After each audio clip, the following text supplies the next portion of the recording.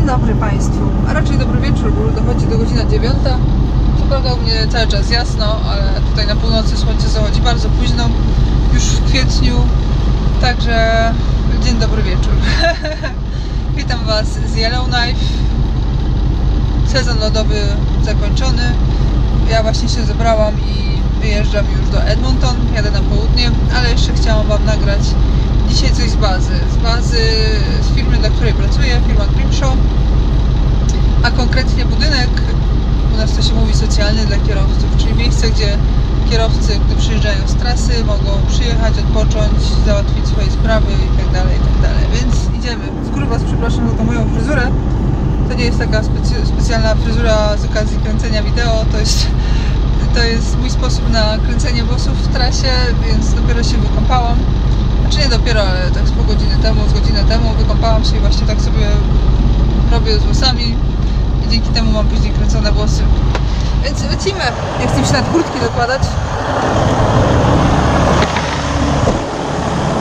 Bo też oczywiście wszystko wybrałam.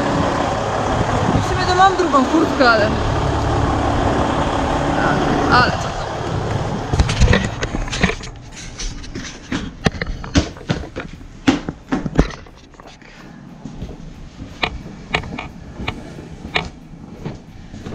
Moje skarpetki, widzicie? Skarpetki zostawiłam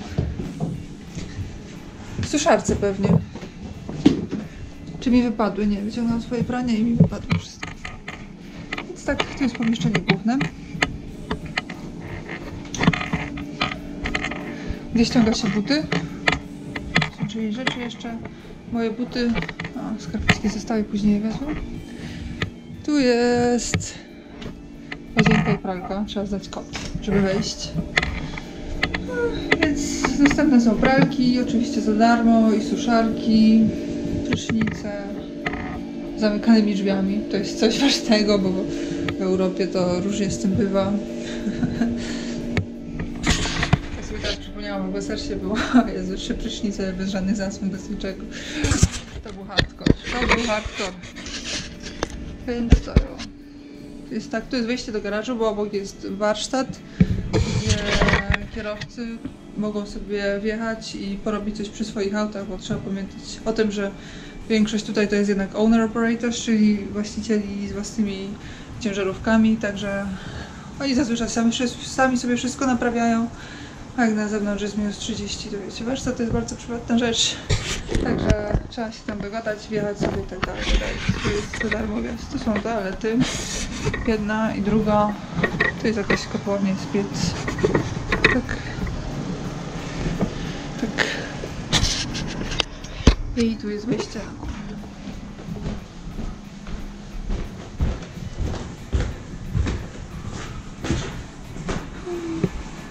Więc po pierwsze sofa, gdzie kierowcy mogą sobie przyjść i pooglądać telewizję. Tutaj jest u dołu. Czy to wszystkie światła otworzone? Nie wiem, czy to się światło włącza. I tutaj nigdy światła nie włącza, bo zazwyczaj przychodzą sobie usiąść i pooglądać telewizję. Tu jest światło za to, tak? Tak. Jest biurko, drukarka, więc jak ktoś coś potrzebuje zrobić, to może zrobić. Oczywiście jest internet. Tu jest takie telewizor, gdzie wyświetlone są informacje w firmie. Czyli na przykład właśnie tutaj, jak ostatnio masowo zwozimy naczepy, to jest informacja, w jaki sposób należy prawidłowo zabezpieczać ładunek, czyli jak spinać. Co tu się jeszcze pojawi? Temperatura u góry. No jest początek kwietnia, 3 czy 4, nawet nie wiem, chyba 3. Minus 19. Gdzie, road open. To jest informacja o drodze. Gdzie to jest kopalnia diamentów, jedna z tych kopalni, do których... Znaczy ja jeździłam tylko i wyłącznie do Gdzie, więc... No, jakieś informacje drogowe i tak dalej. Tutaj cały czas zasłonięte wszystko, bo taki już pokój, spokoju bym powiedziała. Tu jest kuchnia, gdzie można sobie ugotować, upiec, zjeść. Wszystko tu jest dostępne. Talerze i tak dalej, sztuczce, jakieś tam garnki, lodówka, zamrażarka. Tam stoi moje autko. Oczywiście otwarte. I oczywiście odpalone, tutaj nikt nie gasi samochodów, nikt nie zamyka samochodów. Ciężko mi się było przyzwyczaić do tego na początku, ale rzeczywiście nigdy nic tutaj nikomu nie zginęło i mi nic nie zginęło, a sprzętu w aucie mam na duże pieniądze. I ciężko mi było na początku zostawiać to auto otwarte, ale jednak nie mam, to jest samochód z wypożyczalni, nie mam kluczyka zapasowego, ten, który mam, to w ogóle jest nawet skrzywiony i nie ja go skrzywiłam. Więc to też zostawiam odpalone. Ostatnio to zgaszę. I oprócz tego, proszę Państwa, mamy tutaj jeszcze pokoje. Też do dyspozycji kierowców. Jak ktoś chce na przykład zostawić auto na warsztacie, odmrozić albo coś tam się robi na warsztacie, lub po prostu ma ochotę się przespać w ciszy, no to właśnie może się tutaj przespać.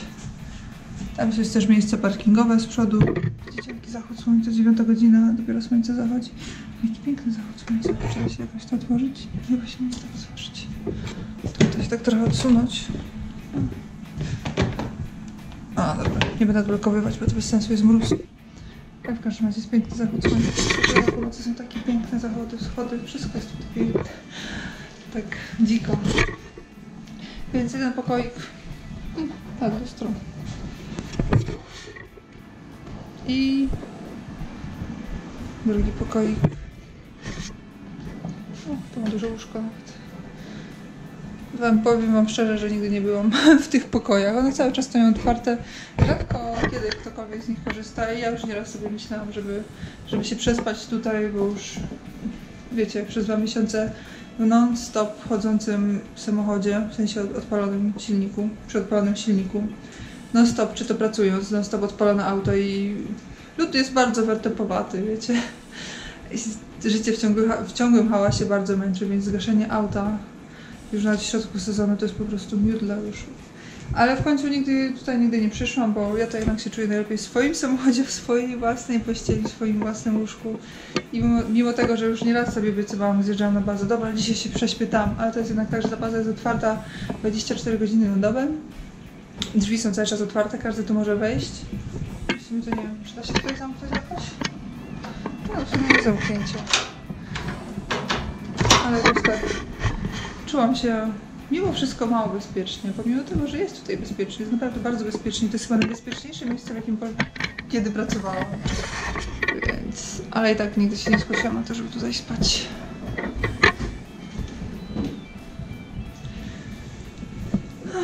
I co?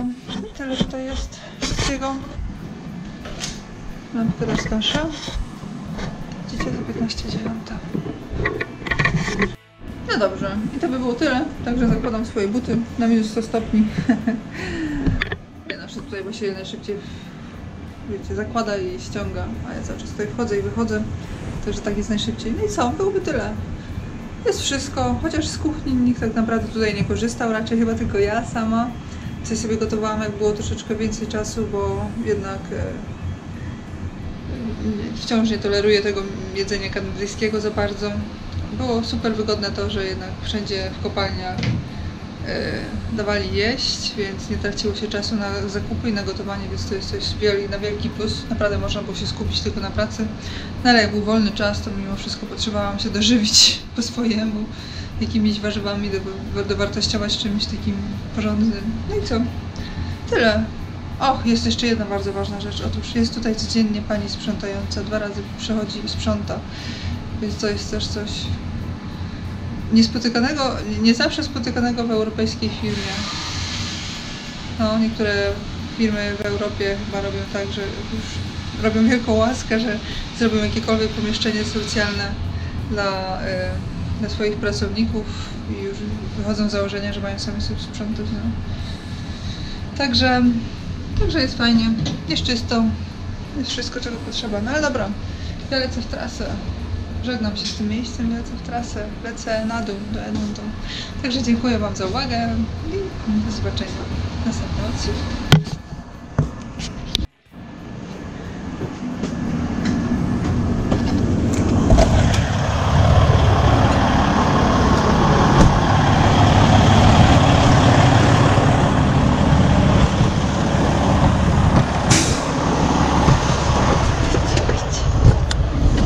Zimno.